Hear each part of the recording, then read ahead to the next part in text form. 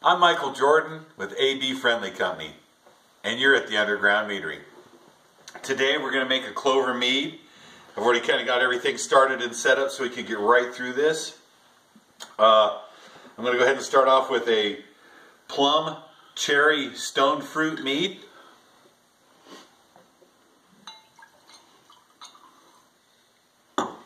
When you make a mead, you should be drinking a mead.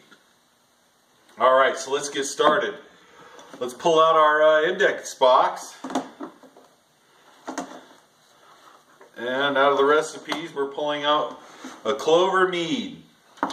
2 pounds of clover honey. 1 gallon of spring water. 1 pack of yellow star yeast. Brewing device. Airlock. We're using a balloon. Starting gravity, hydrometer, temperature gauge, coffee pot. Alright, on the bottom of this I'm going to go ahead and start the date. So the date that you start brewing, please put it on the bottom of your index card. We're looking for a 36-day to 46-day turnaround on this mead. So let's go ahead and get started right off the bat. I got my coffee pot. I put 3 cups of hot water in my batch. That means I'm putting a cup of water for 3 cups of hot water to dissolve all my honey. So as I've already started, I went ahead and I dumped some honey directly into my jug. I'm going to get the next one in so you can see how we do this.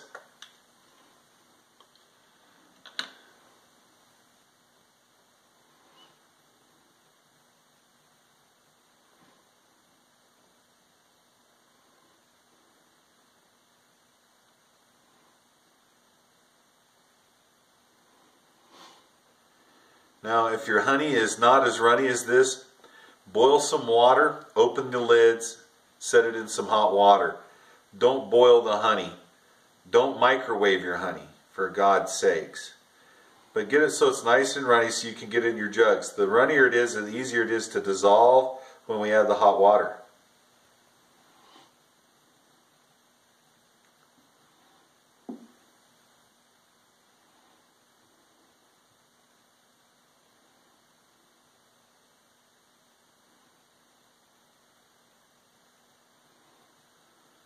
Alright, and I just give it a little twist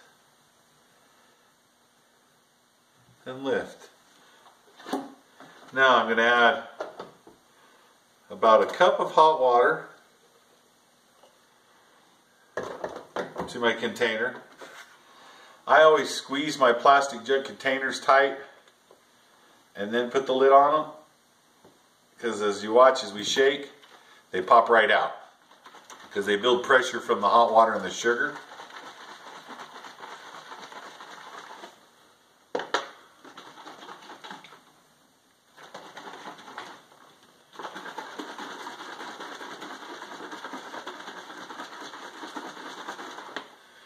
Get all your honey dissolved.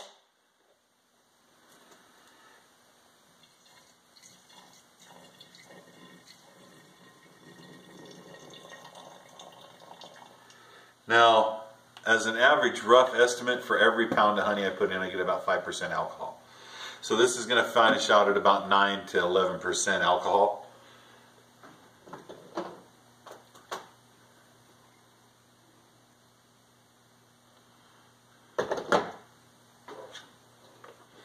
One reason to keep all your caps, remember to put a little pressure on it, because when I shake this hot water up with this sugar, it expands right out on out.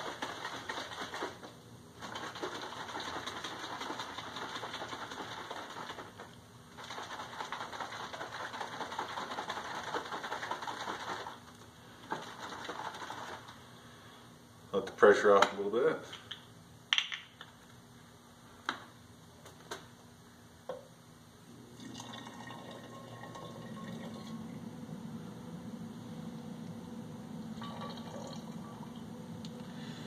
Super easy. Man, that was it. We've made mead. Right, I'm going to add a little bit of hot water to this so we can dissolve all the honey in the base.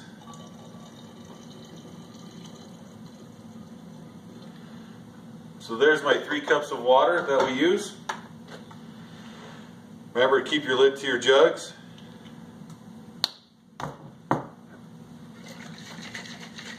Now I'm dissolving the sugar inside my jug.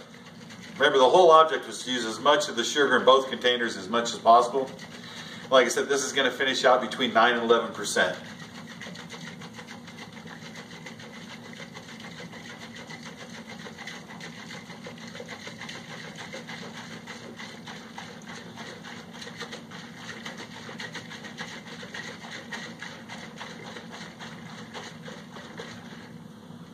Look at that.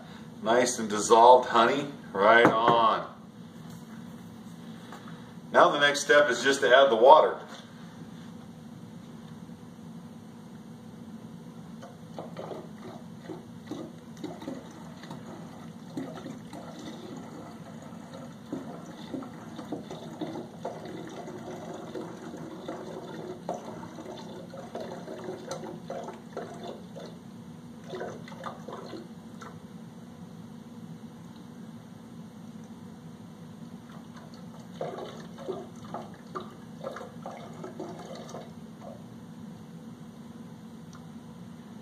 Now, if you don't have a steady hand, you could use a funnel.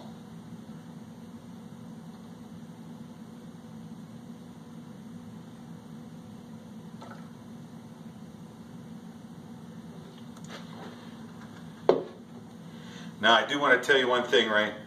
First thing people always ask me is, Michael, you didn't sanitize anything. Well, my glass jug that we're using for our fermentation device came out of a dishwasher that's just below me under hot water. Brought it directly out, went to use it. Spring water came from water jugs, especially spring water. Right, so there's no sanitation that was really necessary. And we all know honey's pretty as sanitary as it comes. Alright, there's a good mix there. We'll go ahead and tap this off.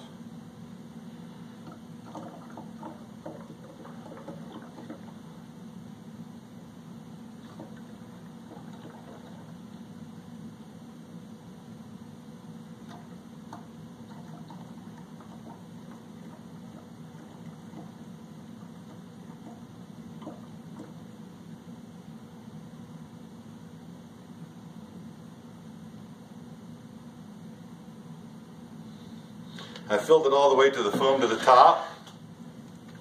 I'm going to put my lid on one more time here. I just want to make sure that the honey is now through all the water that we put in, right? Because we're going to take a hydrometer and a temperature reading here.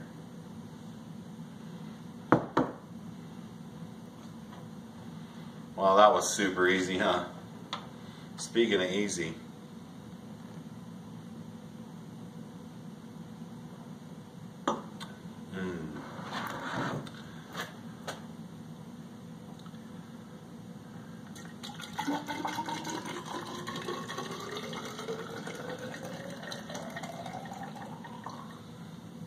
Now, don't fill your testing device halfway, get it at least 3/4 of the way full.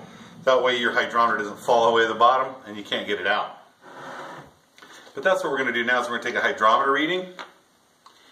Now remember, I told you that we were looking between 11 and 9% alcohol. Basically 5% alcohol for every pound. Let's go ahead and see what we got.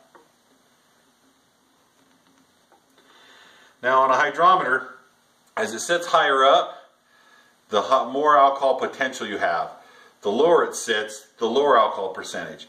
As we start out, the yeast will eat the sugar, and this will eventually start dropping and dropping and dropping. The object is to get it to drop to 0, giving us the highest alcohol content. But sometimes we stop it, depending on, as we taste it, to the alcohol necessary for taste and texture. We're sitting at right now, as the foam says, 1.080. So on my index card, I'll be writing that right down. Starting gravity, 1.080. Let's see what that reads. 10.5% alcohol. So if we get this to drop all the way down in that vessel, we're going to have about 10% alcohol. Basically, 5% alcohol per pound. I'm going to take a quick temperature reading. I like my temperature between 68 and 78 degrees. 75 to 77 is about the ultimate temperature for yeast. But you must read the yeast packages that you're using, and mostly it's acclimated to room temperature. Room temperature where I'm usually out here is about 72 degrees. So hopefully we've got it about a good room temperature where the yeast will be effective.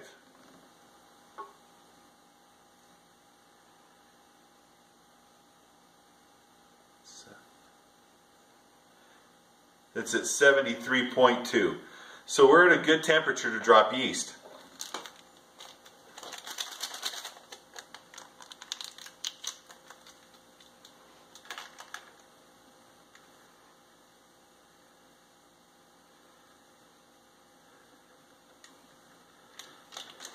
Now, if you notice, I drop my yeast and then I add this. This cylinder will mix that yeast back up inside that batch. Sometimes people take this cylinder and pour it in a cup and add their yeast to the cup, getting what they call a starter yeast, and then dump that yeast in. This is called a dry yeast drop.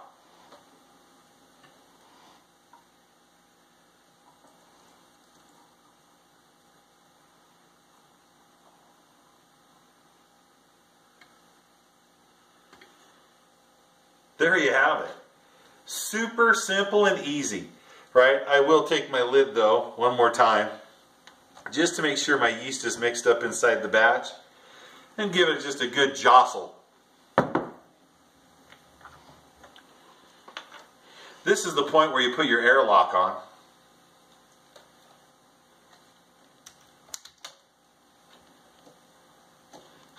Nice, simple, easy balloon from the dollar store. The reason I like using a balloon is if this activation gets really crazy on us, it'll blow up inside the balloon and not all over the ceiling and all over my floor. So one reason why I like using the balloons is an airlock. Now what we need to do is go over our recipe one more time just to make sure we've got everything. Clover mead. We did add 2 pounds of clover honey. We added 1 gallon of spring water, and we added our yellow pack yeast. Boy, it doesn't get any simpler than that. I will take my tape and I'm going to mark my jug. On the bottom of my card, I will write today's date.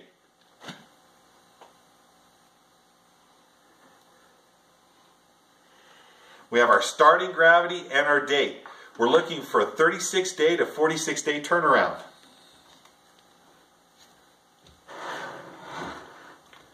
It doesn't get any simpler than that.